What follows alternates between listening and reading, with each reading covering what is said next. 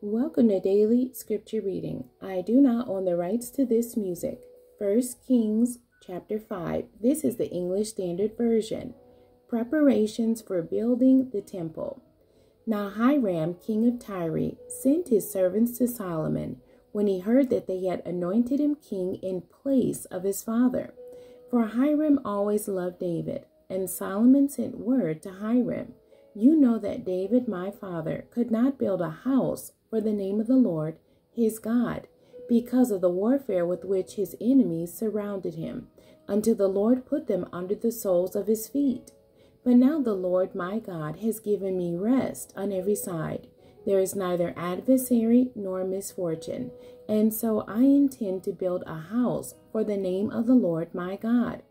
As the Lord said to David, my father, your son, whom I will set on your throne in your place, shall build the house for my name.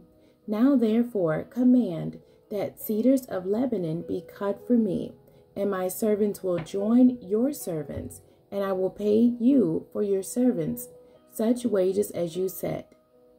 For you know that there is no one among us who knows how to cut timber like the Sidonians." As soon as Hiram heard the words of Solomon, he rejoiced greatly and said, "Blessed be the Lord this day, who has given to David a wise son to be over this great people." And Hiram sent to Solomon, saying, "I have heard the message that you have sent to me. I am ready to do all you desire in the matter of cedar and cypress timber.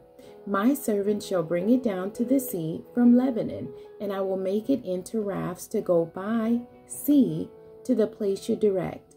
And I will have them broken up there, and you shall receive it, and you shall meet my wishes by providing food for my household." So Hiram supplied Solomon with all the timber of cedar and cypress that he desired, while Solomon gave Hiram 20,000 cores of wheat as food for his household, and 20,000 cores of beaten oil. Solomon gave this to Hiram year by year, and the Lord gave Solomon wisdom as he promised him. And there was peace between Hiram and Solomon, and the two of them made a treaty. King Solomon drafted forced labor out of all Israel, and the draft numbered 30,000 men, and he sent them to Lebanon, 10,000 a month in shifts. They would be a month in Lebanon and 2 months at home. Adoniram was in charge of the draft.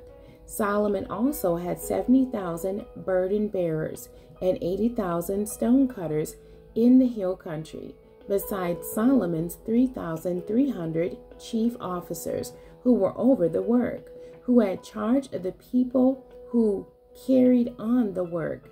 At the king's command, they quarried out great, costly stones in order to lay the foundation of the house with dressed stones.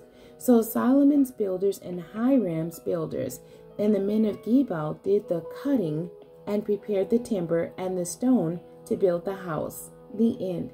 God bless you, and thank you for joining me today.